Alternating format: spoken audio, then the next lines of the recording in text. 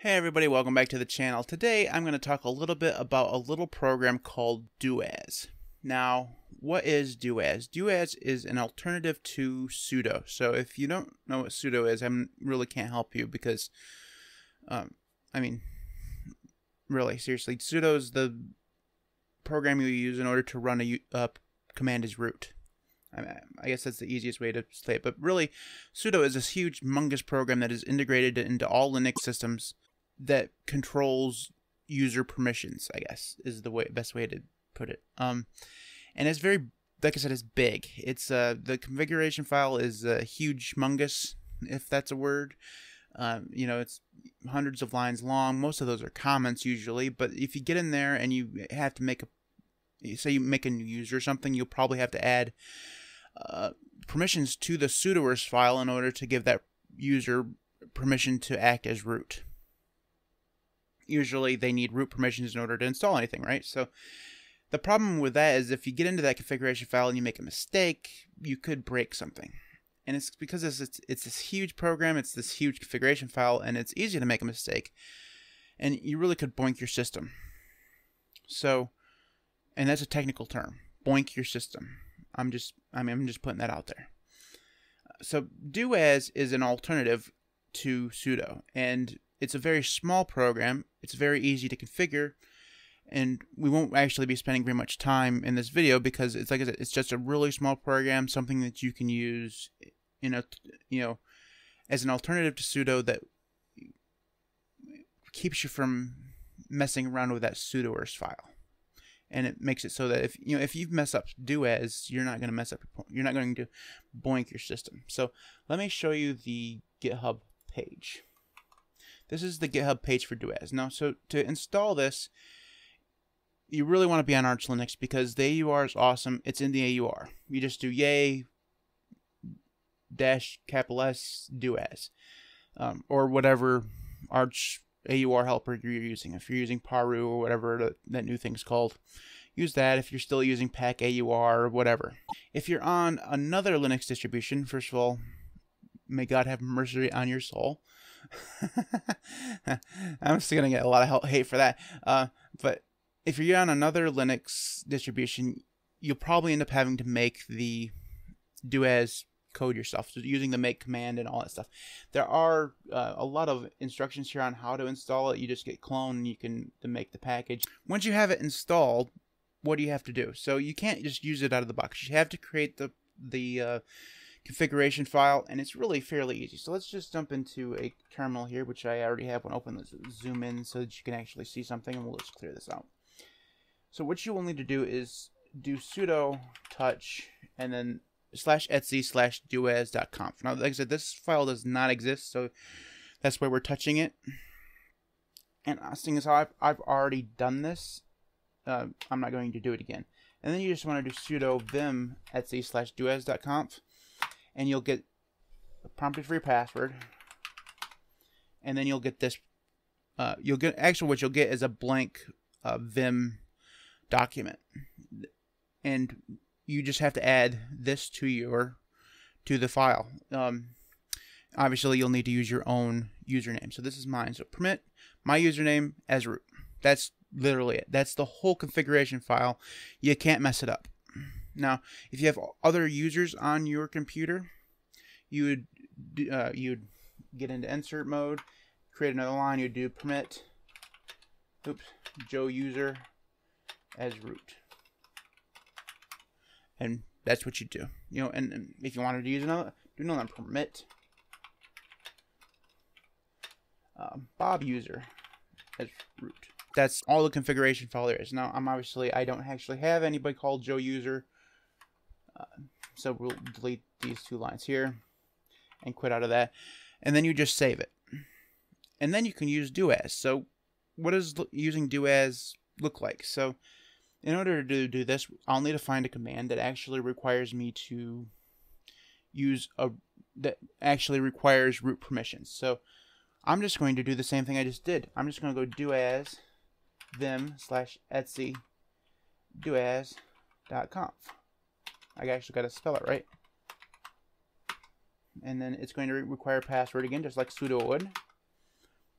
And that's it. And then I could go through and make changes to this read-only file, which requires root privileges in order to edit. I could also do something like this. I could do as pacman-syy or syyu if I wanted to actually update. And I just do this and do, and then it updates just like sudo would. Now, I've only been using this for a little while. One thing I will notice, the one thing that I did notice about this is that it does not remember that you've entered the password. So like in sudo, if you enter your password once in a terminal session, it won't expire for 10, 15 minutes or something. Not exactly the most secure thing in the world, but it means that you don't have to type your password in over and over again.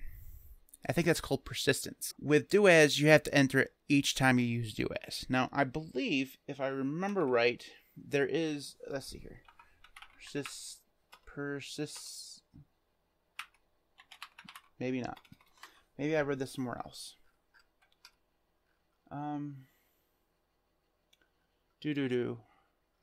Somewhere here I was reading, we gotta get past the installation thing. Create the configuration file. The doas configuration file is located here. Now, I don't know if this path here would actually work. I did not install it in /local etc. I just did it in the etc file. I'm not sure, but it does seem to work. So to create a rule following the users, let's do this. Please note that the shell script video doas. That's not what I'm looking at. Somewhere along here, I read that there is a way to enable persistence, but maybe it's up here at the top. Okay, I'm back. I cut a whole bunch of complete silence out of the video there. Had to do a little bit more research. So there is a way to make persistence, and there are several other things that are interesting about doas that I didn't actually know before I started the video. So I've done a little bit more research. So it'll be good because it'll actually make the video a little bit longer, because it was only going to be about 5 minutes long. Now we're going to make it about 10 minutes long. Anyway, so what you're seeing here is the doas.conf man page. Now, that alone is a little weird, because usually configuration files don't have man pages. Usually a command has a man page. In this case, doas has both. You can do man doas and it will show you some stuff, and you can do man doas.conf and you will get this. And the interesting thing here is there's some things that you can do, and some things that you'll have to do. So if you are the type of person who runs a GUI program from the command line, you'll have to do a certain thing called keep env.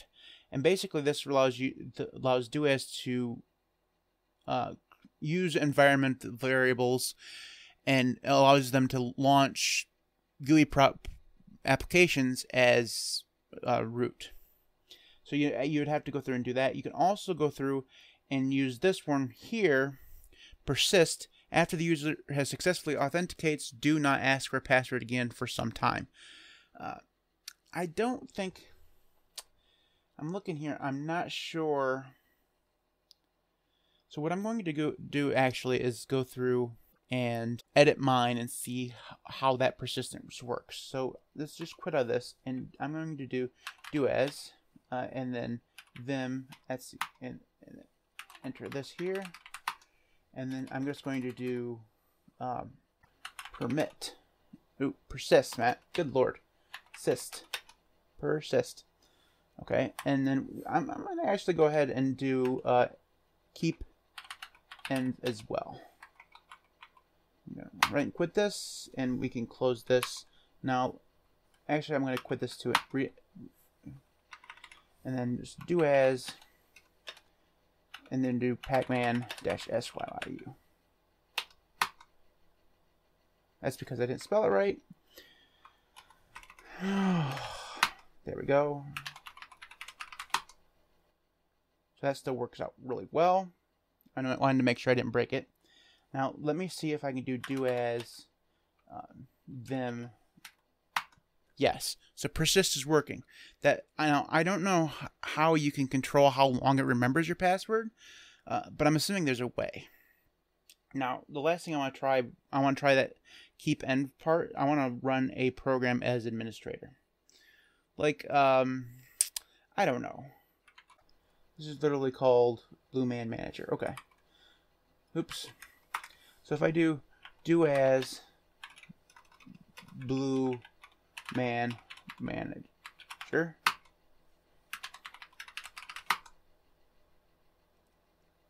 Alright, so that keep end actually did not work. I'm probably doing it wrong. But that just kind of goes to show you there are options, so it's not as simple as I was originally making it out to be. There are things that you can do to it. But if we just do as, go back into this here again. I'll zoom back in so you can see. It's still way simpler than, you know, managing a sudoers file.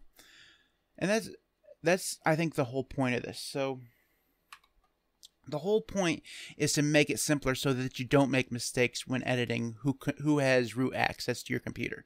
Because if you make a mistake, you can either, as I said before, you can either boink your computer so it doesn't work, boink your user so it doesn't work, or you could potentially open up a security nightmare onto your computer where pretty much anyone has root access. Say you add every group on your computer to the sudoers file, that means everyone on your computer has complete root access to everybody else's files. That'd be a nightmare. It could also, you know, open up root access to some Joe Schmo on the internet who's somehow managed to get access to your network.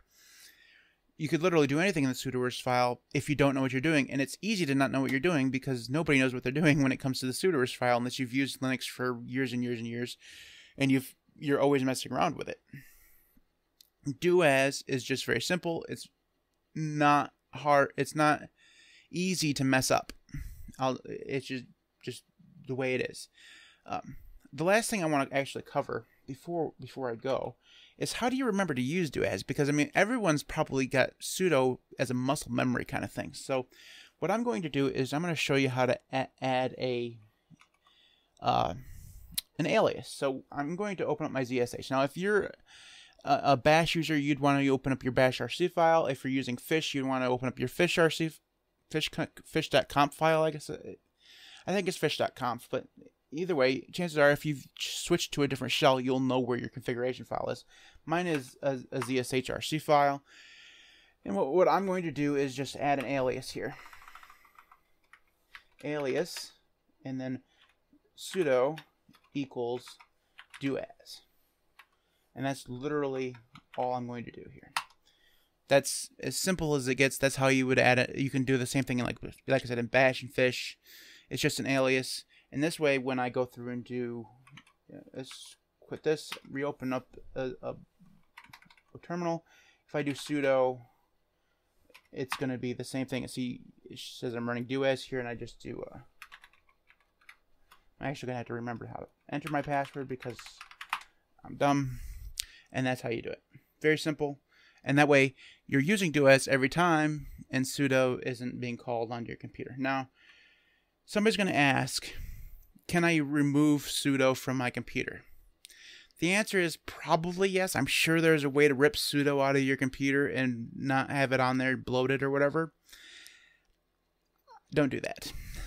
You're going to come across some application where do as does not work, or maybe do as gets broken or whatever, and you're going to need sudo. Now, do as is great because fairly recently there was a sudo security flaw. Do as probably wouldn't have that, but it's good to have both. I think this is just my opinion, and there may not even be a way to remove sudo, but I'm sure there is. I think you can remove pretty much anything from Linux that you want to use to remove.